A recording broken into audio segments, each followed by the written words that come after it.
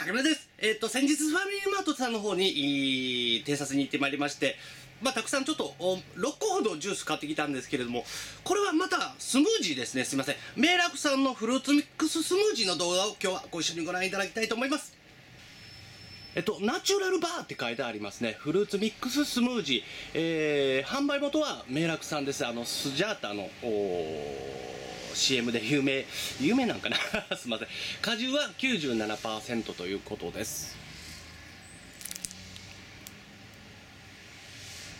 こちらですね。製造者はめいらくさんですね。原材料名ご一緒にご覧いただきたいと思います。まず果実はリンゴ、バナナ、パイナップル、桃、オレンジ、マンゴー、牛乳に香料に安定剤ということです。エネルギーはこちらの方ですね。エネルギーは1本あたり110キロカロリーですね。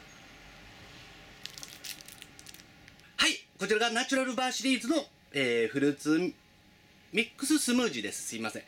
かなりドロドロした感じになってますね。すごいバナナのいい香りがしてまいります。それではお味の方チェックしてみます。うまっ！これは美味しいですね。スムージーのドロドロ感ちゃんと出てます。あと、お味の方がですね、ちゃんとミックスジュースになっていて、すごいバナナベースで、ちゃんと白桃だと思うんですけれども、桃の味もしっかりしてて、オレンジとか、みかんも入ってると思うんですけれども、オレンジですね、すいません。ちゃんとミックスジュース的なお味になってます。すいません。ちょっと汚いですね。ただし、ちょっともう一回チェックします。あれはうまいですね。